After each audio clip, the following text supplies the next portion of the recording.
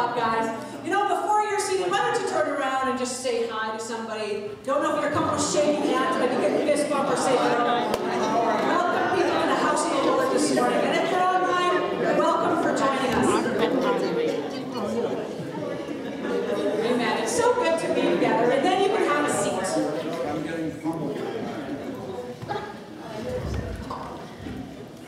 What a privilege to be part of the family of God, isn't it? And at home, we shake your hands and give you a high five as well. We have a few announcements to make. I just want to remind you, Pastor Jonathan is not with us this morning. He is in Barrhead. And just a quick note of clarity, he is not candidating or anything. He's just assisting in the other church. A few people said, are you guys looking at leaving? We are not looking at leaving. So he's just helping assist in one of our district churches these few weeks here. So today, immediately following the service, we are having an orientation lunch for the leaders that are assisting us with day camp.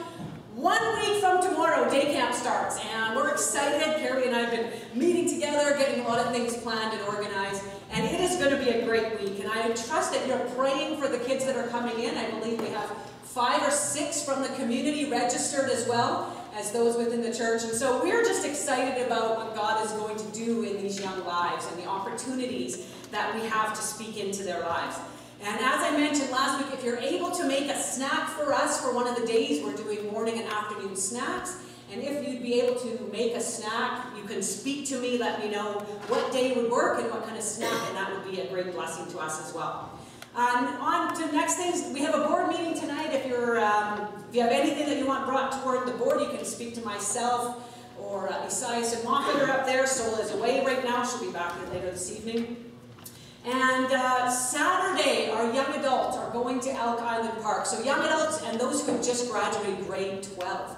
They're wanting you to join them. You guys are meeting here at 10:30 for a day heading off to Elk Island Park. And we also just want to remind you that Bible studies, midweek activities are completed for the summer. There will be a special potluck lunch with our missionaries on July the 26th, I believe, if you want to put that on your calendar. The Ladies Morning Out is hosting that, but they're welcoming the whole church. And I just also want to remind you, it's the end of June here. Can you believe we're into summer already? And so when COVID hit, Pastor Jonathan started doing online devotionals. And we did 90 days going through the Gospels, and he did them in video format on YouTube. And many of you said, please keep it going. So he committed to 2 years of devotions. Well, can you believe that the end of this month, 2 years is up?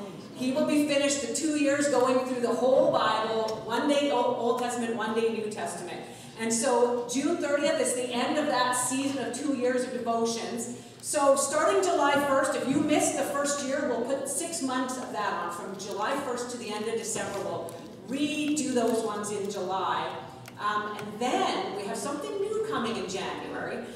Just going to give you a little preview. We're having some of our young leaders get together, and we're going to be going through the Psalms from January to May. So that's just a little heads up on what's coming. But for the next 6 months, if you want to enjoy hearing the devotions again from last year, those will be put on YouTube for that. At this time, we just want to welcome our ushers forward for our tithes and offerings. And as we head into the summer months, many of us take a vacation, and we're blessed to be able to be in a land where there's many things to see. But as you take a vacation, as you go and experience rest, we just want to remind you to be faithful to God, to continue on with your daily Bible reading, to continue on with your tithes and offerings, and to make sure that while we take a break, we know that God never takes a break, and we want to honor Him with all that we have and all that we are. Let's just pray a blessing on our offering. This morning I'm going to ask Pastor Vincent to pray a blessing over the offering. Dear God, I just thank you so much, and I think that we can all just be here and we can just gather in your presence, Lord, and that we can spend time in community and worship with you, Lord. I just pray that you'll just bless this offering, Lord, that we can just worship you through giving as well. I just pray this all in your name. Amen. Amen. God bless you as you give.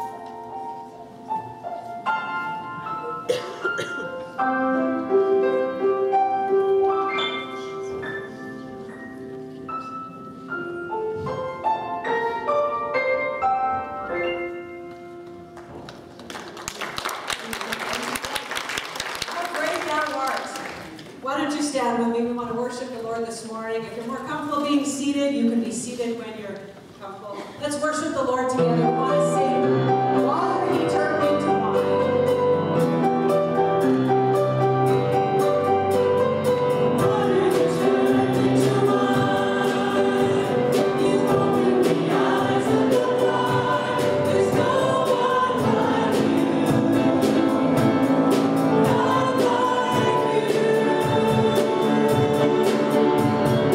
Into the darkness to shine, out of the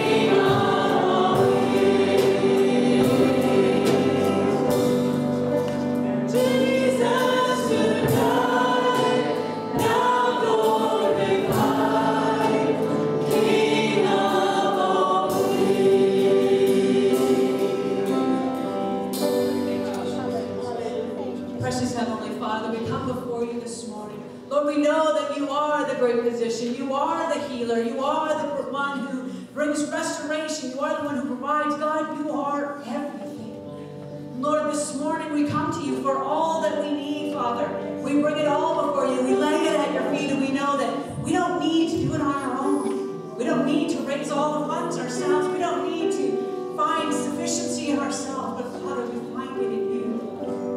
This morning, Lord, we pray that you would touch the hearts and the needs of your people. Father, there's those at home watching that aren't able to be here, those in hospital beds that aren't able to be here. And God, we know that you are with them, that you around the world, you are with everyone that's in need. Father, you are here this morning. But Father, you are the omnipresent one. You're always with us. So Father, we pray that for those who need a touch this morning, that you would meet their needs, that you are there with them. Father, let them know your presence and your peace this morning. In Jesus' precious name we pray. Thank you, Jesus.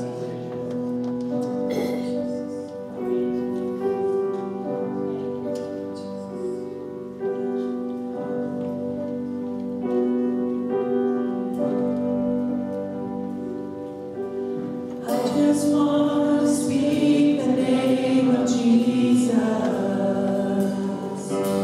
over every heart.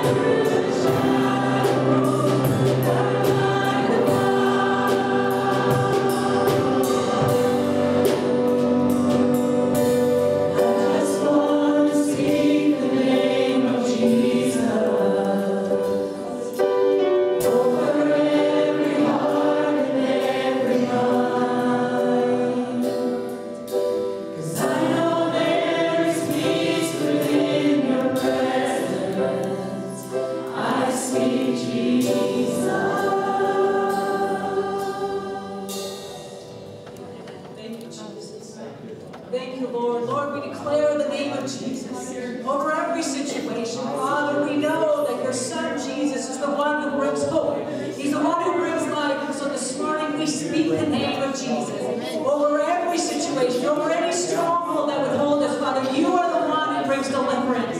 Father, over every situation, you break the bondage that holds us bound. And we worship you this morning because you are the Almighty. Father, we can rest in your presence. Father, this morning I pray for our kids, Lord. We love our kids and we care for them, Father. You love our kids. And this morning we pray a blessing upon them as they go to their own service this morning, that they would know your presence. Father, as we sing these songs, that they would get it in their hearts. They would hide your word in their hearts, and that from a young age, that faith that is so strong in Jesus would be present. Father, that they would never know a day away from you. We pray that over our children. We pray that over our families. God, we ask that you would bring the wayward child home. In Jesus' precious name we pray. And everybody said, amen. Amen. You may be seated. The Kingdom kids are heading over to their room. And Pastor Feller is coming to bring the word this morning.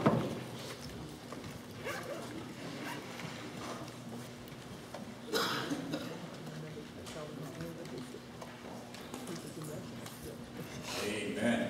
Praise the Lord. It's nice to be in the presence of the Lord.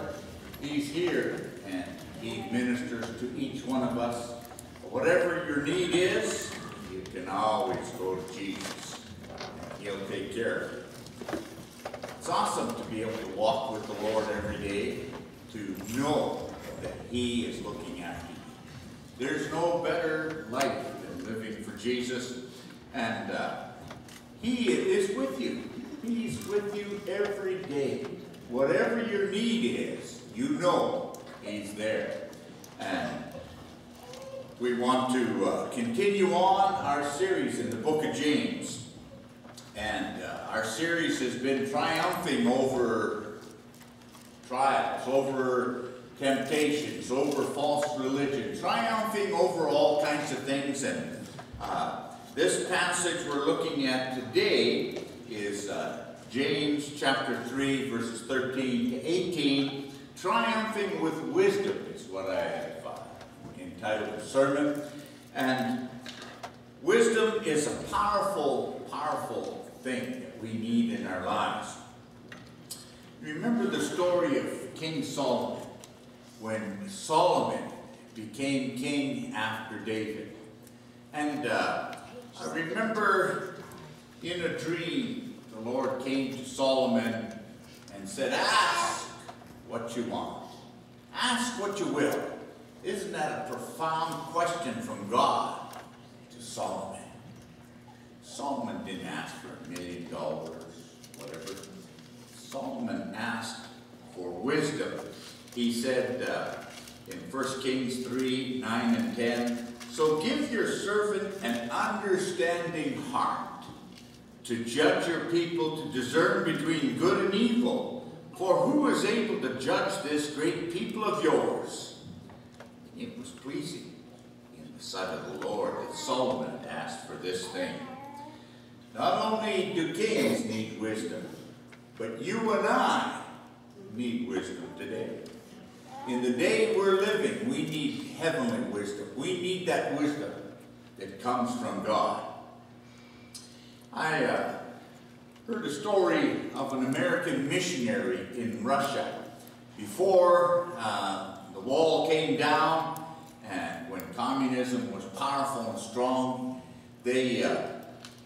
Christians had to meet underground. And this group of Christians were in a house meeting, and they were praying, and all of a sudden 3 army fellows burst through the doors and had their machine guns. And they told them, all you Christians line up against the wall. And everybody got up and lined up there. And the soldier said, okay, I'll give you 60 seconds to renounce Christ, to renounce this stuff that you're into. Gather your things and get out of here. And they held their guns up. There was people that ran to their seats and got their stuff and left. But there were true devoted Christians lined up against the wall, waiting to be executed and ushered into the presence of God. And as they were standing there, after everybody left, the soldiers went and locked the doors. And then they put their machine guns down and sat down saying, okay, now let's have church. We're believers, and we want to make sure we're all believers in this house. That's wisdom from heaven. They came to worship the living God. They came knowing there were no spies in the camp that were going to report them. And we need to hear the Word of God. And I want us to turn in our Bibles to James chapter 3. And starting with verse 13, we'll read to the end of the chapter. Who among you is wise and understanding? Let him show by his good behavior his deeds in the gentleness of wisdom. But if you have bitter jealousy and selfish ambition in your heart, do not be arrogant and so lie against the truth. This wisdom is not that which comes down from heaven, but is earthly, natural, and demonic. For where jealousy and selfish ambition exist, there is disorder in every evil thing. But the wisdom from above is first pure, then peaceable, gentle, reasonable, full of mercy and good fruits, unwavering without hypocrisy. And the seed whose fruit is righteousness is sown in peace by those who make peace. I think the main truth in this passage of Scripture is that a believer's wisdom is reflected in his walk and talk. Your wisdom, the believer's wisdom, is reflected in how you walk, what you do in life. And the Scripture teaches us that the tongue should communicate wisdom. Our tongues should be communicating wisdom. James 3:13 says, who among you is wise and understanding? Let him show by his good behavior his deeds in the gentleness of wisdom. I think we need to examine ourselves and make sure we're being wise. Being wise is being capable of using information properly. The reason for asking the question in this verse is because of verse 1.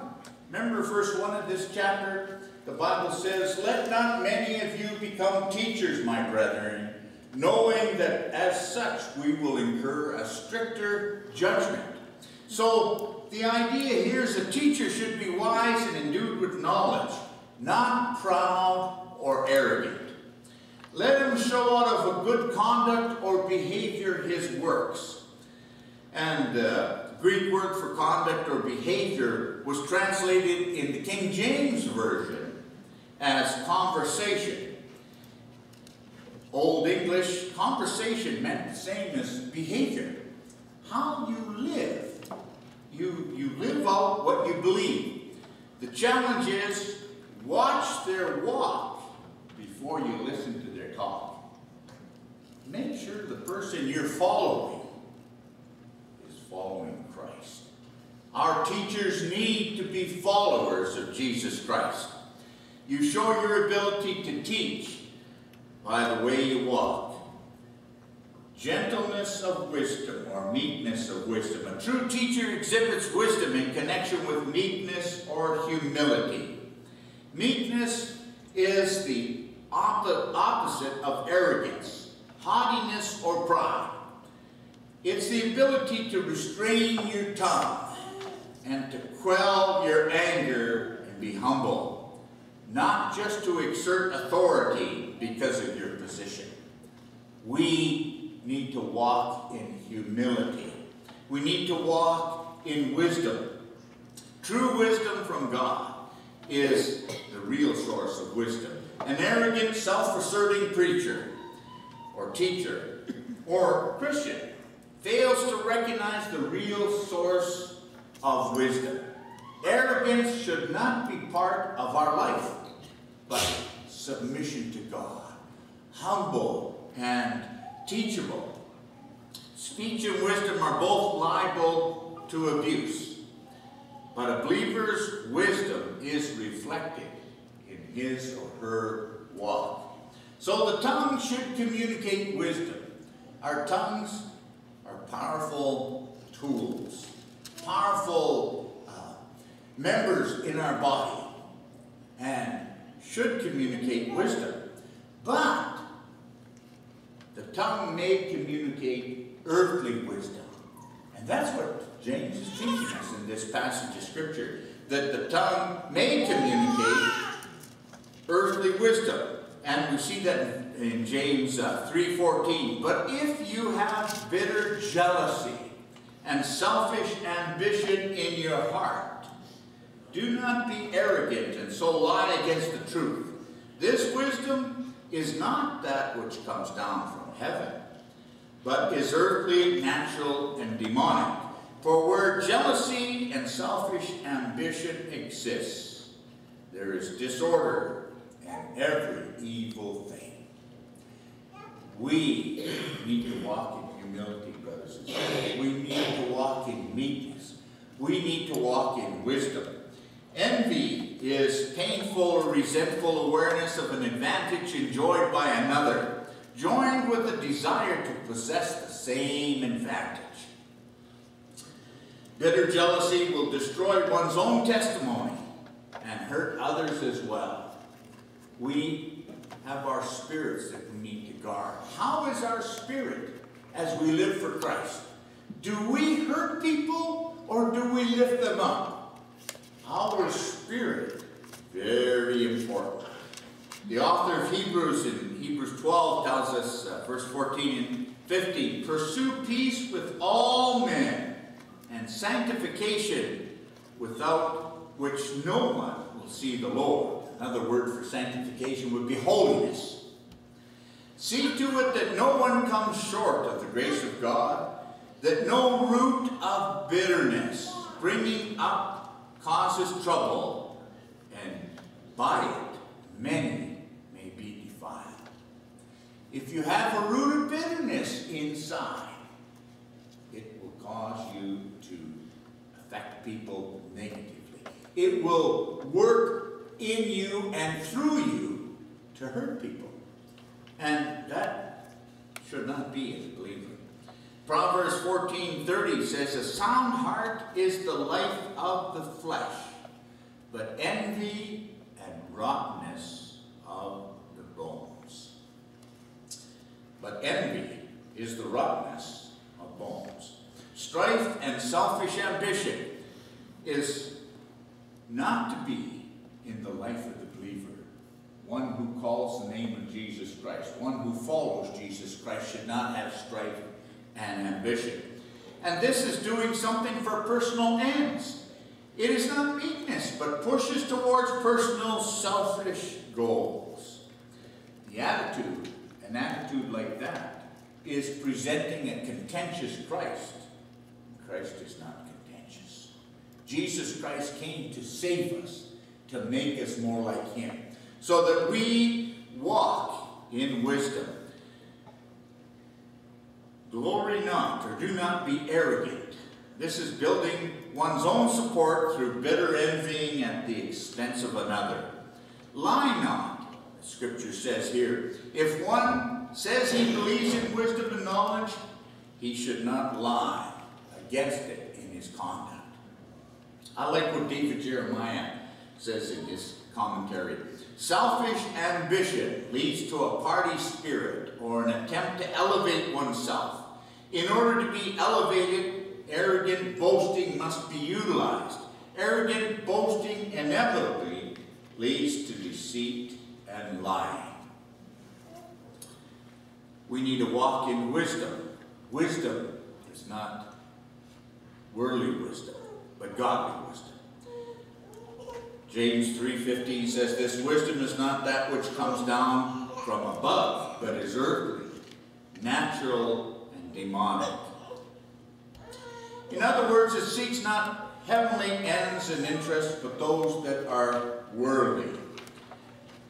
Gain rather than godliness is what it pursues.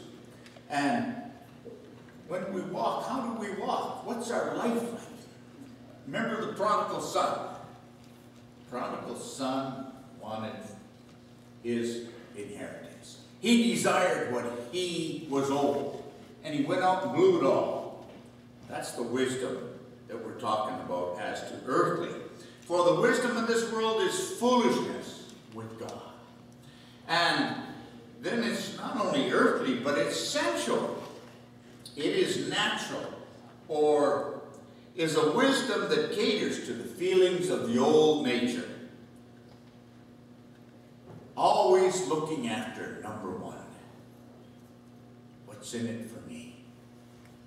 Jude 1 verse 17 to 19 says, "But you, beloved, ought to remember the words that were spoken beforehand by the apostles of our Lord Jesus Christ, that they were saying to you, in the last times there shall be mockers following after their own ungodly lusts. These are the ones who cause division, worldly-minded, devoid of the Spirit." When we walk in wisdom, we need to be filled with the Spirit of God.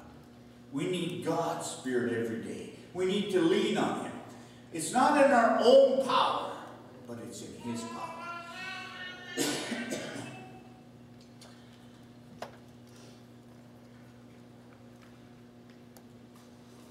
Proverbs chapter 3 and verse 7 says, "Do not be wise in your own eyes. Fear the Lord and turn away from evil." The fear of the Lord is the beginning of wisdom, because we walk after Him. We surrender to Him. We obey Him. But this wisdom is earthly, it's sensual, and it's devilish. The tongue was said to be set on fire of hell. This wisdom has the same origin. Wisdom that's earthly, wisdom that's sensual, wisdom that's demonic. And Paul said to Timothy in chapter 4, verse 1, "But the Spirit explicitly says that in the latter times some will fall away from the faith, paying attention to deceitful spirits and doctrines of demons." This is the age of the latter day. This is the age when we have this kind of devilish wisdom.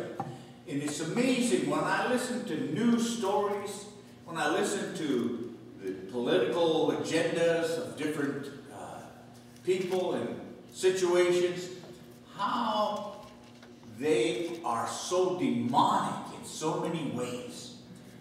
Telling outright lies that you know are lies. And they stand up like to tell the truth. It's demonic, and we need to be on guard. The whole New Age movement and all the modern psychics and everyone else in that category are seeking and following this demonic wisdom. Satan began this deception of false wisdom in the Garden of Eden when he enticed Eve to eat and be wise. He wasn't speaking for God. He was speaking for the devil. And earthly, sensual, devilish answers to man's three spiritual foes: the world, the flesh, and the devil. The consequences of this wisdom, James 3:16 says, "For where jealousy and selfish ambition exists, there is disorder in every evil thing. Confusion, which is a state of disorder, tumult, and no peace." Many congregations face this disorder because there's two types of wisdom at work. 1 Corinthians 14:33, Paul tells the Corinthian church, "For God is not a God of confusion, but of peace, as in all the churches of the saints." We need the peace of God. And the way you get the peace of God is obey God, fear God, walk in the fear of the Lord, walk in the wisdom of God. Not in this earthly, worldly wisdom. Isaiah 29:14 says, "Therefore, behold, I will once again deal marvelously with this people, wondrously marvelous, and the wisdom of their wise men shall perish, and the discernment of the discerning men shall be concealed." Worldly wisdom will be under the judgment of God. And worldly wisdom should not be part of the believer. We should not have any of that kind of wisdom in our lives. A believer's wisdom is reflected in his or her walk. First, the tongue should communicate wisdom, but many times the tongue communicates earthly wisdom.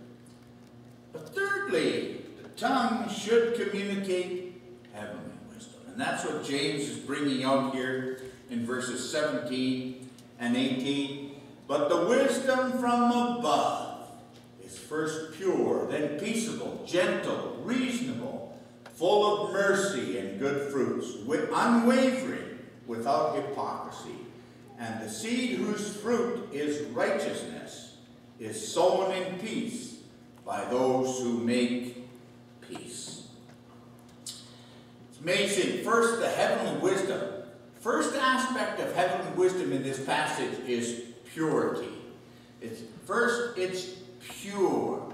That is, it's clean from all earthly, sensual, or devilish things.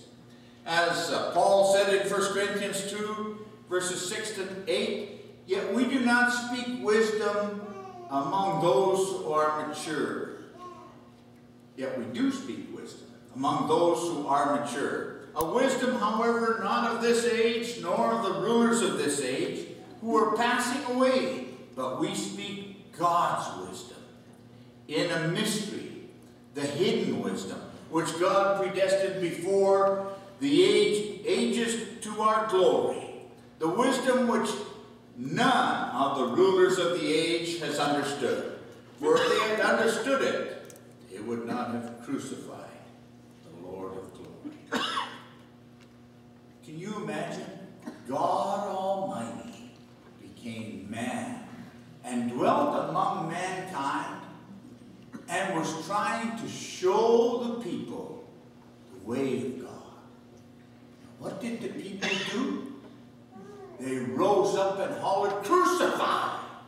They didn't want to have God's wisdom, and so they crucified Jesus Christ. That's the wisdom of the world. But the wisdom of Christ is pure. There's none of that animosity, none of that wickedness. Wisdom is holy and clean. I remember quite a few years back when I was teaching at the Bible college, I had this Bible college student, a young lady, Nikki, and she just came through a divorce. She came from the east out here for Bible college, and her husband was supposed to come with her, but they broke up. And she came out, and in her prayer life, she heard God telling her, "I'm going to be your provider.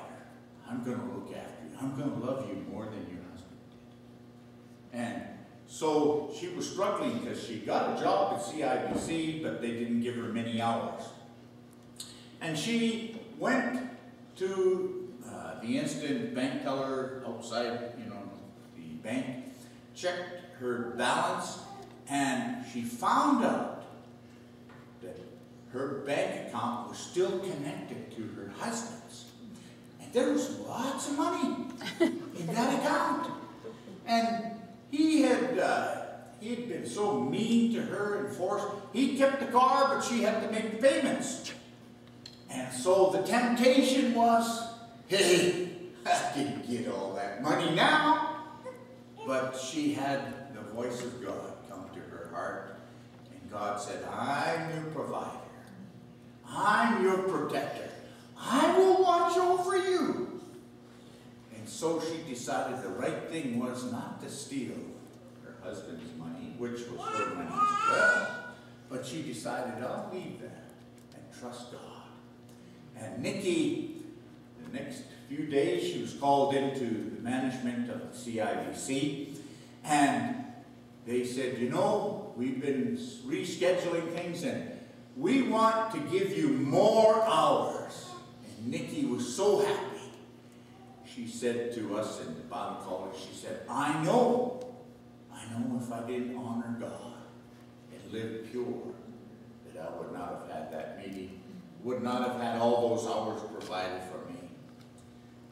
That's purity. She had a heart after God, and she knew God was her provider. We know God is our provider.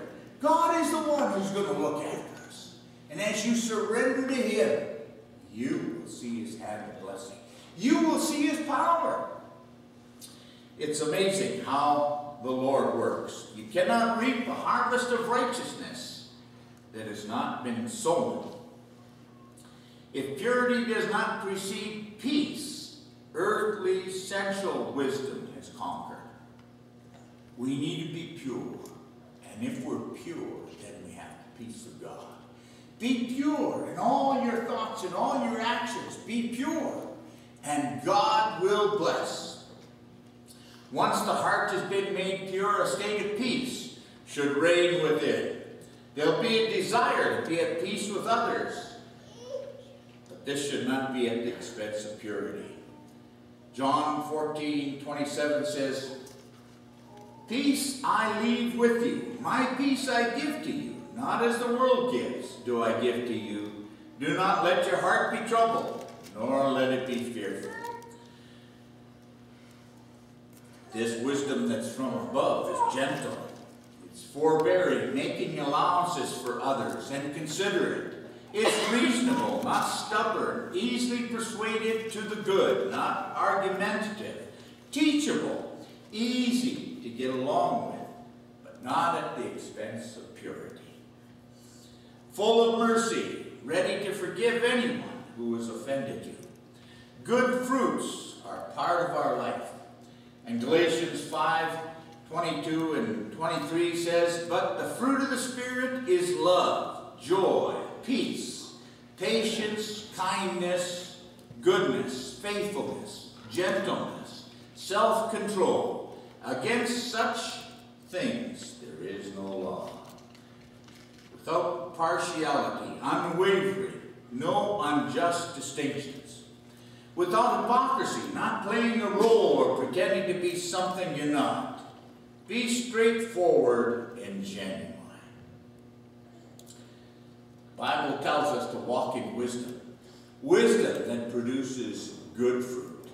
Wisdom that's displayed in your life. Maura and I went to McDonald's just a couple of days ago. Or was it yesterday? Back in the past. We went to McDonald's and we were talking about the Roe versus Wade and all the controversy that's happening in the States over this decision that's protecting babies. And when we got ready to go, there was an old fella that we've met in the restaurant quite a few times. And he was sitting behind us. I guess he was listening. And so I got up. While I got up, he said, what do you think about this Roe versus Wade? And I said, I'm in favor of life. And so I praise God that babies aren't being killed. Those are babies in the womb. That's life. And I'm in favor of life, not abortion. He said, good for you. So it was amazing. But wisdom that's from above is not afraid to stand up for the truth. Not afraid to stand up for the Word of God. Not afraid to hold up the truth, the banner of life. We should not be ashamed of the truth of God. James 3:18 says, and the seed whose fruit is righteousness is sown in peace by those who make peace. The sower sows in peace, and the harvest of righteousness is gathered in peace. conduct of righteousness will be that of peace. Psalm 85:10 says, loving kindness and truth have met together. Righteousness and peace have kissed each other. The goal of heavenly wisdom is to produce righteousness as the fruit within the church. And this is done only by being sown in peace by those making peace. A believer's wisdom is reflected in his or her walk. You have the wisdom that's from above. You will have a life that honors God. You will have a life that brings praise to the Lord. Christians should have a hunger for divine wisdom and knowledge. Devilish wisdom brings trouble to the congregation. When strife exists in the assembly, there's a devilish wisdom present. The Christian should show the qualities of divine wisdom. And many in the world do not understand divine wisdom because God speaks to us. God speaks to us in different situations. You hear his voice in your mind. Yes, it may not be out loud or vocal, but you who walk with God know the voice of God. We have been serving Christ for years, and I know God speaks to my heart. I know it. You know it. Well, there's this minister of the Word of God who was walking by a gentleman one night in church, and he heard the voice of God in his heart. Tell that man God wants to play baseball with him. What would you do if you heard that thought in your mind? God wants to play baseball with you. Tell him that. And the minister shook his head and said, that's kind of weird. But the thought continued in his mind. Tell him God wants to play baseball with him. So, being a man of God, knowing God and knowing the voice of God, he came up to him and he said, you know what? God told me he wants to play baseball with you. And the fella fell on his knees, started crying. And through discussion, the minister found out that this boy was brought up by a father who, the boy would say, Dad, let's go play ball. The father said, I don't have time, son. And he continued, and then finally the father said, I don't have a baseball glove. So that little boy saved his money for a year. And he bought this beautiful baseball glove for his dad for his birthday.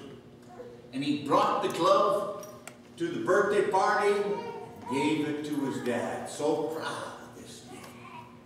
And the father took the glove and threw it down and said, what a foolish gift! Broke the heart of that little boy. God, he's the one who wants to play ball. God's the one who's there in every situation. You know, that earthly father was a fool. He hurt his son. He did not display the love of God. But God knows how to deal with broken hearts. And he spoke to that minister who was bold enough and listened to God enough that he was not afraid to say to him, God wants to play baseball with you. And it spoke to that young man. He knew there's a God in heaven who knows the heartaches that we walk with. That's the wisdom of God. When you know the voice of God and you obey, you will see the power of God. And that little boy in the heart of that young man was ministered to by the true God. How is your life? Are you walking in wisdom? Are you walking in obedience to the Lord? Are you doing what God tells you to do? What seemed like a foolish statement to the minister was a loving word from a wise God. Heavenly wisdom listens to God. Triumph with wisdom by reflecting it in your walk and in your talk. Let your life shine forth for God, and you will be blessed by the Lord. Father, we thank you for your word. I pray that we would be people of heavenly wisdom, godly wisdom. Father, that we would walk in a manner that pleases you. Help us to be obedient believers, always pleasing to you. Lord, I pray if there's anyone here who had an earthly father that was hurtful, that did not treat them the right way, I pray that they would come to the true Father, the only Father who loves us with an everlasting love. Lord, I thank you that you're there for us in every situation, that you are a great Father. And those of us who are fathers, Lord, help us to be godly in our treatment of our children. We just commit our lives to you now. In Jesus' name, amen. Amen. We have a good Heavenly Father, and may we use his wisdom as we try to parent and be spiritual parents to others within our congregation as well. We're going to close our service this morning with the song, Almighty, Most Holy God. Why don't you stand with me, and let's just worship him one more time together.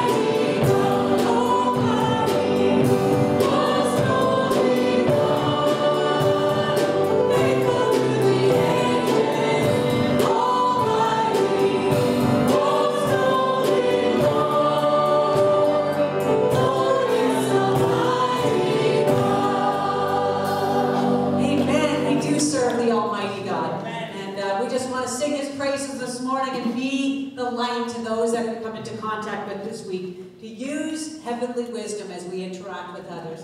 Let's say a blessing upon us as we go. Heavenly Father, we thank you for this time in your presence. Lord, we know that you are the one who is the author of life. And Father, as we live and as we breathe, may we breathe and live your wisdom. May we live in your will, in your ways, Father, and that we would walk in godliness and righteousness. So Father, I just pray this morning that as we come into contact with people in our workplaces, in restaurants even, and just as we go about our daily business, Father, that we would interact with them in a way that is righteous and holy, that we would shine your light, that we would share your love, and Father, we would make a difference for them. In Jesus' precious name we pray. Amen. Amen.